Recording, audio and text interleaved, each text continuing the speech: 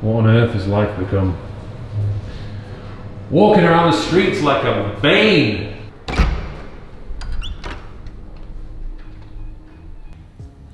Yes, yes, yes. Old school chest and shoulder session coming your way very shortly. But first of all, let's talk about this thing, the mask. Since I've been wearing it, I have had a lot of people asking me about it. Where did I get it from? It's a cheap and cheerful one from Amazon. Do I recommend it? Well, you can breathe better, but it's definitely very cheap because it's already broken. This little ventilator on the right side has already fallen off, so there's a massive hole in it. But to be honest with you, I prefer it because it just means that you can breathe more, although it does really defeat the purpose of you wearing a mask to protect yourself and others. But hey, luckily in Dubai now, I knew they would get like this. They've kind of relaxed the rules a little bit. So if you're doing strenuous exercise, you can take the mask off when you're doing it to breathe, obviously, but then once you've done the exercise or you've done your set or whatever, you're supposed to put it back on again. So it's still a bit of a weird one, but it's nowhere near as bad as it was beforehand. So here we are, Train Beach. It's a little bit annoying that it's out the way. It does take about 25 minutes to get here if the traffic's good. This is right by La Mer. The reason I like this place is it's a little bit quieter. The gym is always spotless. The equipment is in abundance. You can just tell, like, the kind of clientele that come here, this car park is always full of the most outrageous whips. Thank you. This here is one of the main reasons why I love this place. Sickest vibes.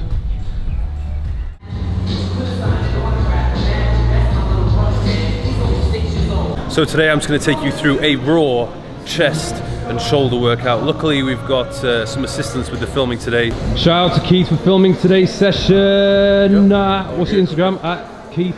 Keith Richard 1. Yes, go follow him. So today we're going to be starting off very slight incline dumbbell press. Over the past few weeks, obviously I've been training at home, but the dumbbells I've had only go up to 40 kilograms, which wasn't really heavy enough after a while. So we've been doing a lot of barbell pressing. We're working on quite a lot of strength. We got up to like 130 for like 8 reps. Yeah, for actual reps, and at the start we were struggling at like 125. So it shows, put a little focus on an exercise, you will 100% get stronger. So now we're going to take advantage of the dumbbells.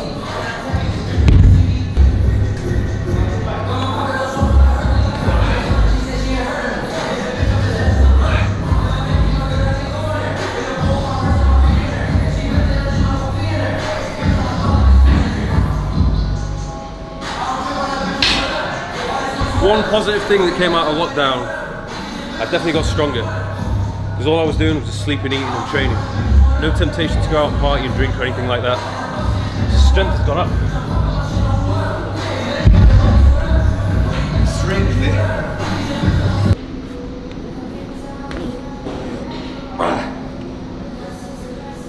Oh, what a song for it.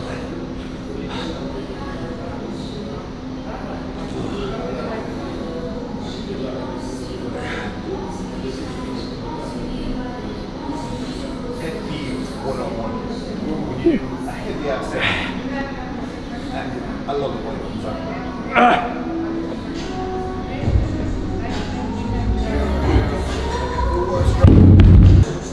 This song is legitimately called "Fuck Corona, You Ain't Stopping Shit." Is it? Legit. Quite fitting, really.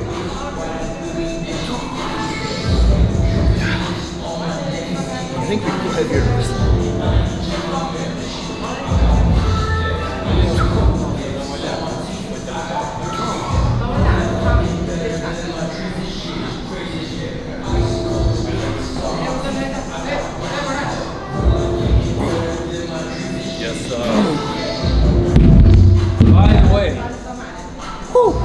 Yep, beat to sleep.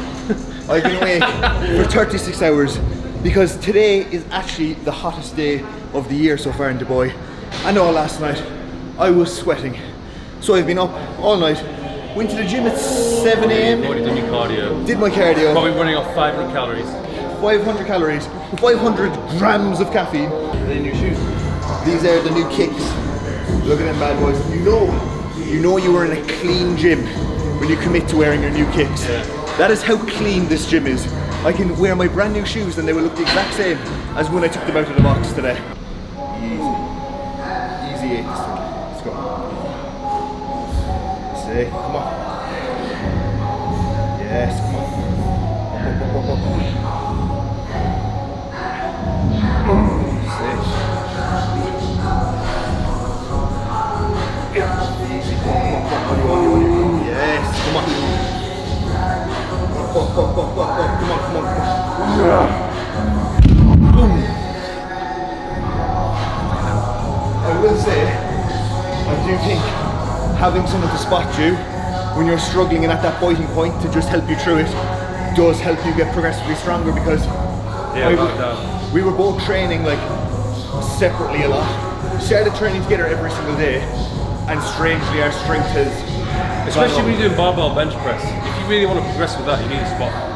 Okay, so the next exercise we're going to go on to is a standing lateral raise machine. This machine hits the spot. I've never even used it before until I came to Dubai. So we're going to do 4 sets, and we're going to increase the number of reps with each set. So we're going to go like 10, 12, 15, and the last set is going to be a monstrous one. We're going to drop the weight as well.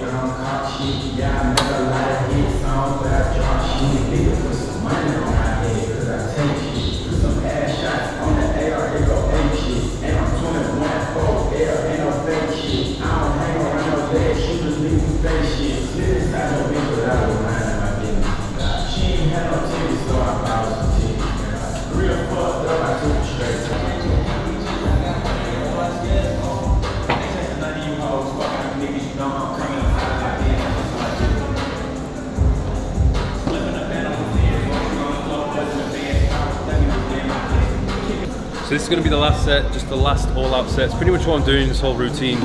The last set of every exercise is just a complete failure. And with this one I'm going to be dropping the weight. Basically just pumping it until I can't even move it anymore. Even if you're just doing a very slight range of motion at the bottom of the movement, you're still working the delt. On this machine, because it keeps you so tight, even like if you're moving 2 millimeters, you feel it. With this, it stops you from cheating a little bit, whereas usually you would do that, you'd rock your body and you basically stick your thumbs up, so you're moving all the tension onto your front delt. But you just want to try and keep it on the mid delt throughout the entire set. Give me a long one.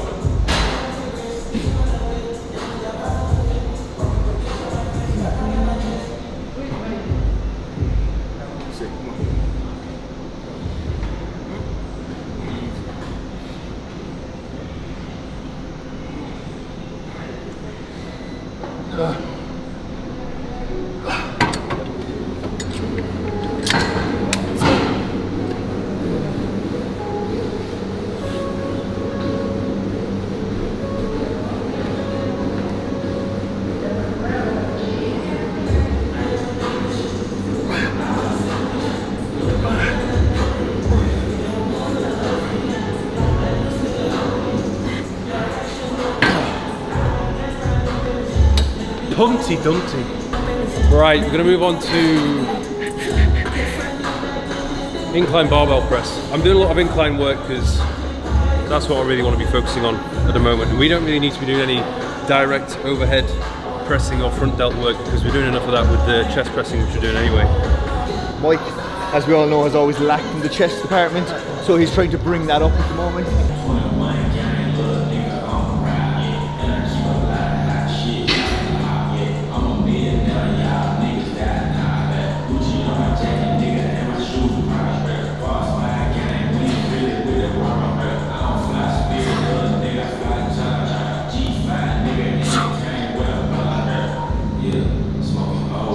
Come on.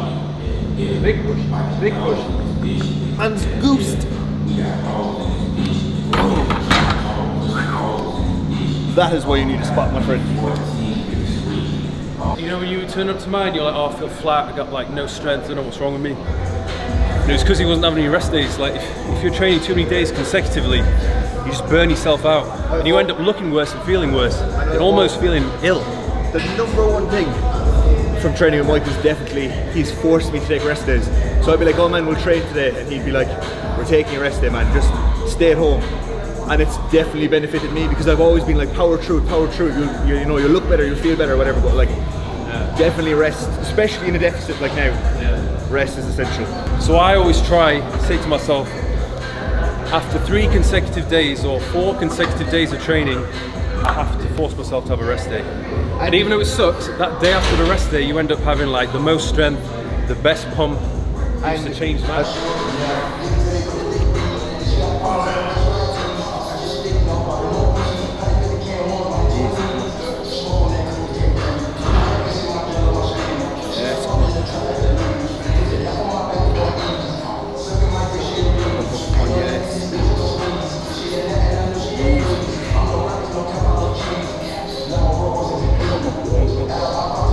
Last one. Saving it for last set. This last bitching out.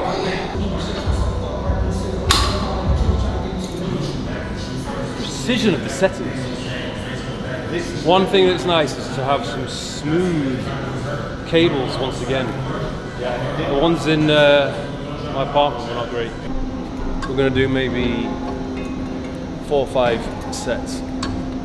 This is one of my favourite ones for building the mid delts. It's a bit of a pain in the ass to get set up, but once you're on it, it's good. The first set's always the easiest. You're like, is this really doing anything? And then the first set you'll just smash through it, and then when the third set you're right. I think though, when we were training on like the rig in your house, definitely like shoulders was okay, chest was very good. Things like back and legs, they just were not the same at all.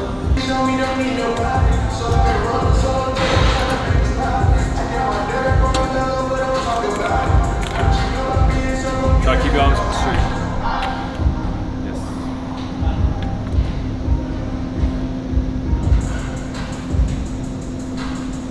Taste. How much better is that? So much smoother. So we've come back. I've dieted down a lot since the last time we were here. So I'm trying to now think, after just giving out about machines and stuff, was the old style of training more beneficial? So I remember you standing by the pool, it didn't look like that. No, so man, everyone is showering him with compliments today.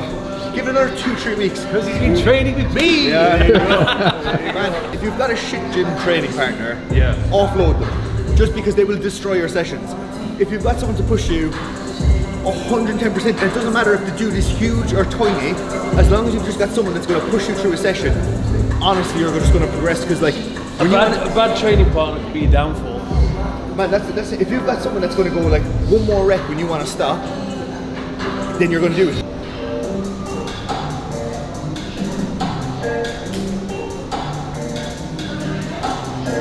This video is going to be demonetized so quick. The amount of songs on it.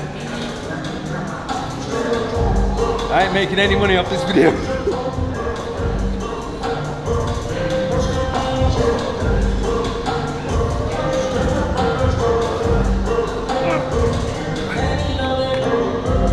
There's going to be one drink there.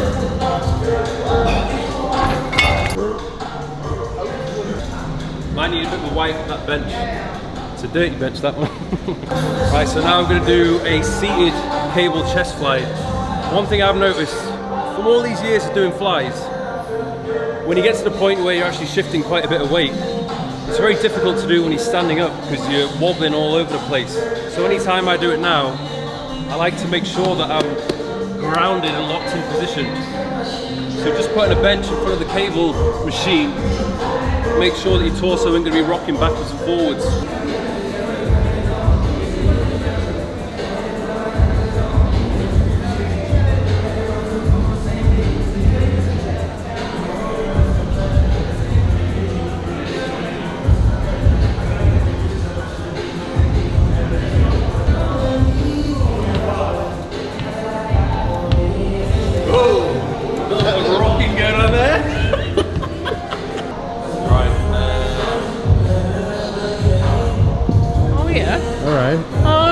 I'm going to tell you, Bird.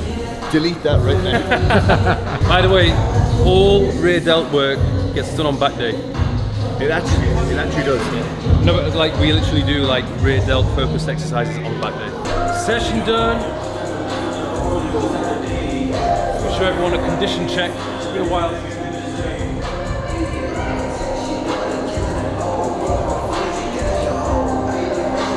fresh out of lockdown. I feel like I've definitely put on some size. Goal now is to maintain as much size as possible, but just get a little bit leaner. It'd be good if I knew how to pose properly. I don't have a clue how to pose.